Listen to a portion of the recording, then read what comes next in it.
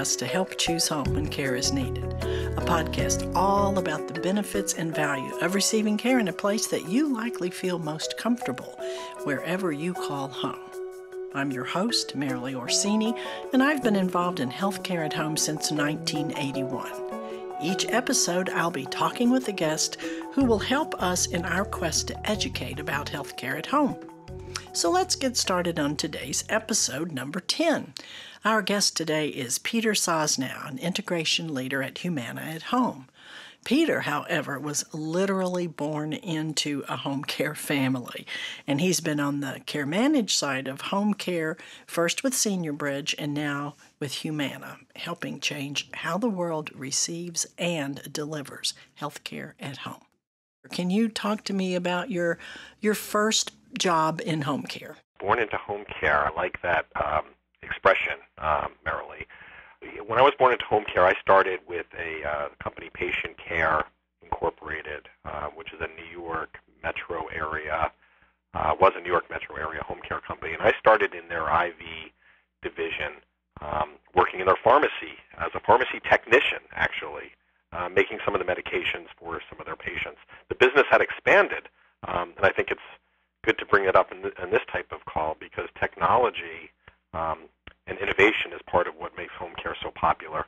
And it was evolving at that time where more medications could be delivered in the home rather than in the hospital setting, inpatient or even outpatient. So we were making, at that point, medications, getting referrals from physicians for various treatments, and I was a pharmacy technician at that time.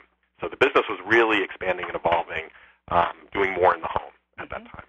Back in 1991, if you want to get your history books out. Right, put a date next to that. Well, and then when your father started Cambridge Companions, which is a care-managed model of care, which has now been sold and changed, and I believe that model is currently what Humana at Home provides. That's right, and they've taken that model and scaled it immensely. It's been incredibly successful for Humana as one of their, what they call pillars of their future service, doing more in the home. And the idea, Marilee, around that business was having a caregiver work with a nurse and social worker together. And that was somewhat innovative at the time. And what that allowed us to do is take on more complex types of patients and clients, as we call them at Senior Bridge, where if it was more complex than what maybe a caregiver could do on their own, such as a home health aide, they had the ability to call on a nurse and work together with that nurse, a little different than just a supervisory piece of it, where the nurse would actively do work on behalf of that family and that patient, care coordination, medication management, consulting. So it went above and beyond just the supervision of the case, but more actively being involved in managing and care coordination, which now is such a huge business out there in the marketplace, and we've now expanded that within Humana, that concept of working with families to working with all of Humana members who may need care management services. And I did see, and this will be a wonderful thing for consumers to know about, particularly if they have Medicare Advantage plans that are covering their care. And you want to talk a little bit about that? I mean, CMS just today, I believe, or yesterday, made an announcement that Advantage plans are now going to cover personal care services. Yeah, I think it's a very exciting development. It's a recognition of what the value of what home care can deliver. And CMS talked about different ways that you can deliver home care, something like a transition program out of a hospital, where home care companies are typically used in that fashion, but maybe they've been used in a limited way. Here they can be expanded potentially and do more around a transition home and stay with that patient longer than they would in a typical situation, such as a Medicare home health agency, which may have a limited service, may have limited, maybe more limited by a benefit. But here this can be expanded into new benefits to do more for those patients. So I think it's a wonderful development for the home care industry to be recognized this way.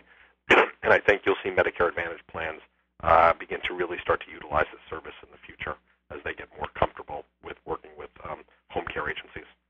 Well, I know one of the things that when Humana bought Senior Bridge, that one of the things that they did was introduce that concept of care, the care management component, into the mix.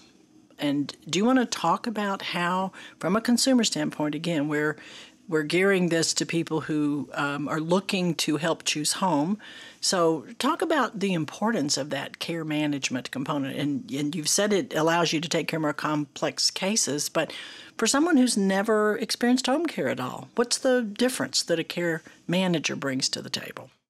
Yeah, for the consumer, they're working with a nurse and a social worker allows them to receive a more comprehensive level of care. Generally, the home health aide works on sort of what we'll call the hands-on care and some of the companionship type aspects of care, and they're wonderful at that. But there's times when someone needs to talk to the doctor about coordinating medications, or maybe changing medications, or maybe talking about a condition, or maybe going to the doctor with someone to interact with that doctor, or really dynamic family situations. All of the above usually requires the support of a nurse, and to have that nurse available on the care team and involved just leads to a better sort of comprehensive type of service. Think of it a little bit as a kind of a specialist kind of coming in. You have your primary care, but maybe you need a specialist coming in who's a cardiac physician, and that person joins the care team. Here they're fully integrated, and it's like that cardiac physician is on that care team. So it's a very comprehensive type of service. And it's something, Marilee, almost you have to experience it.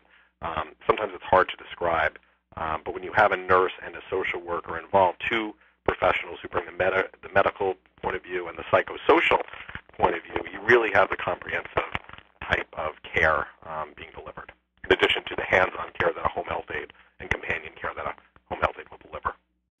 Because when someone has never experienced home care, most people have had someone in the hospital at one time or another, but not everyone has experienced home care. And one of the things I love saying to people is home care is not a one-size-fits-all product. It really does vary. So can you talk to me about the types of situations that would make more sense to need a care manager involved in that process versus just an aide that comes in? It's a little difficult. It's actually easier. You almost have to take the Pepsi challenge and try it, I like to say, with care management. But in general, to build on what I said earlier, kind of the more complicated your situation is and the more needs you have requires a larger care team. And care managers are freed up to deal with these situations different than maybe a supervisor would or somebody who's not available. But care managers are kind of dedicated concierge-type nurses and social workers, and they have clinical expertise. So the more complicated your situation may be with conditions, if you have multiple diagnoses, if you have dynamics at play with family dynamics, distant family members, the more issues there are with the situation of the caregiving situation, the more you're inclined to use care management. There isn't a one-size-fits-all, but that's generally the rule. The lighter the case is, the less acute, the less needy, you may not need a care manager. The more complex it is, yes, we recommend having a care manager involved and somebody that's dedicated versus someone who's just a supervisor or not doing specific care management.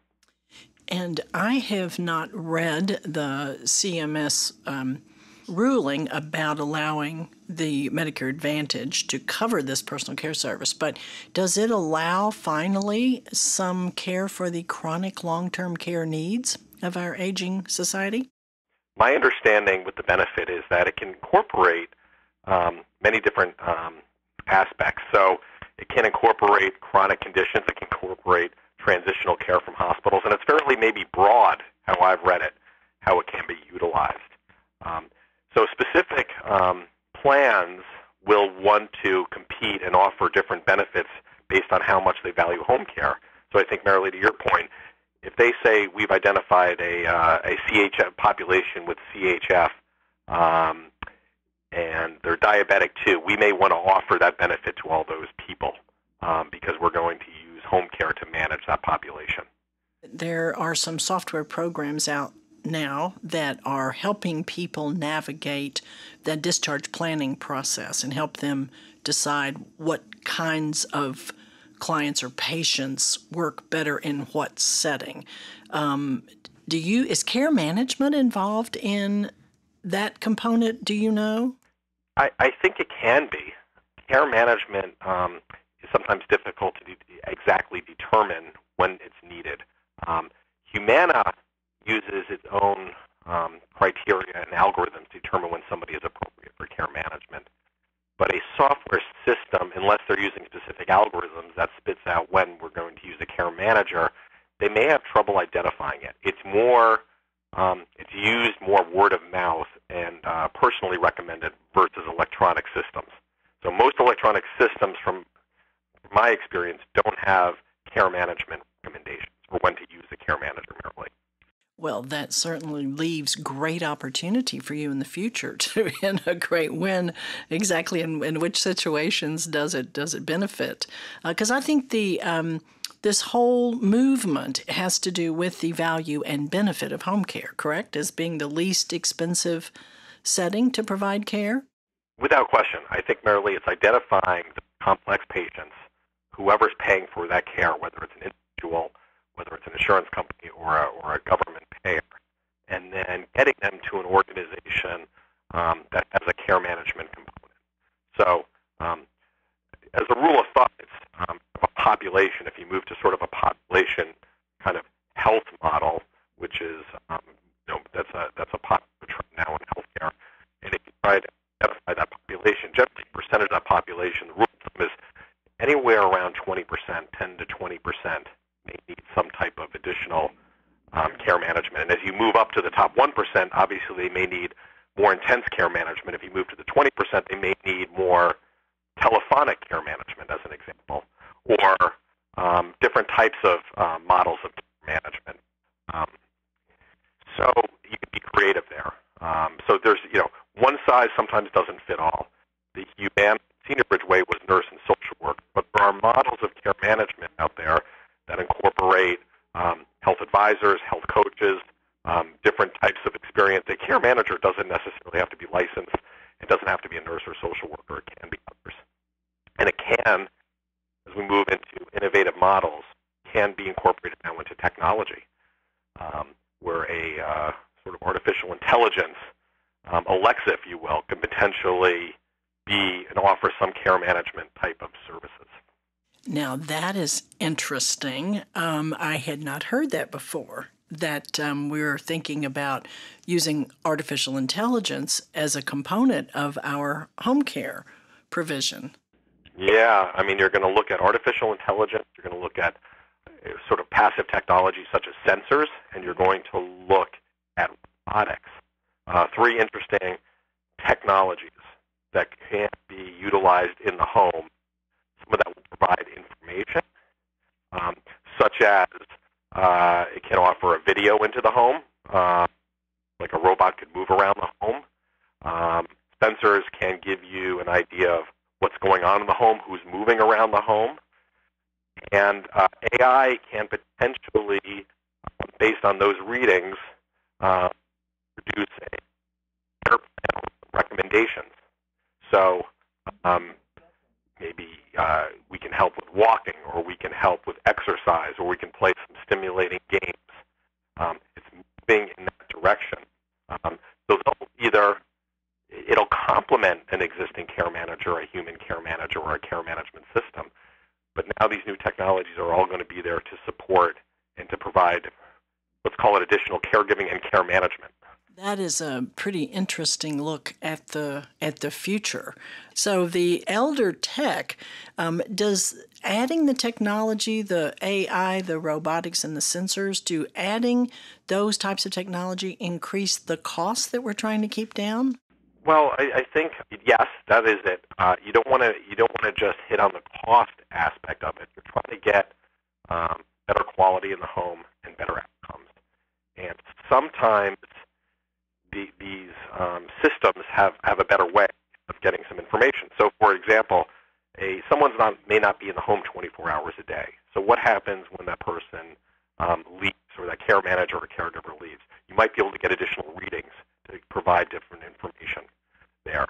So while cost is certainly a component, you don't want to necessarily skimp on cost because you may not get the outcomes you want. You want to try to get the best information to get the best outcomes, is how I think it's going to be viewed. And then the second piece to that is not everyone wants a caregiver in the home, or wants a caregiver for 4 hours or 8 hours or 12 hours. People need different solutions. And we had a situation with one of our Humana clients where they didn't want somebody in the home, but they were okay with a robot. They just didn't want a smaller home. They didn't want to be intruded upon. And we used the robot there as a complement. So sometimes it's preference. To remain in the home, in our view, you need many solutions. I think technology is able to add another solution when someone doesn't want somebody in the home, or to complement when someone isn't there and can't be there for cost reasons or other reasons. It's exciting to me to see that from the perspective of a company as large as Humana, that you all are being very innovative and creative in terms of thinking about the future and how to provide that care at home. Do you see this happening in the industry-wide, or just within your business? I think it can happen industry-wide. I think that the advantage of a company like Humana is they have certainly the resources to explore and innovate on a different scale than others. Other companies will look to partner to do some of this. So, your local home health agency may not have those resources, but they'll maybe be able to develop some partnerships with a robotics company, different than maybe Humana, which can develop some of that internally. So I think the model will take different shapes. So, and I think there's so much going on in home care, and home care has to be collaborative. I think as we started this conversation, Marilee, not every home care company can do everything, nor should they. They may not have that capability, but partnership and collaboration among technology companies and service providers, I think, will happen and accelerate. Thank you so much for listening today. And a special thanks to our sponsors and partners, Access, National Association for Home Care and Hospice, and Core Cubed. You can find more on our website, helpchoosehome.com, and on social media. Join us, won't you, to spread the word and help choose home when care is needed.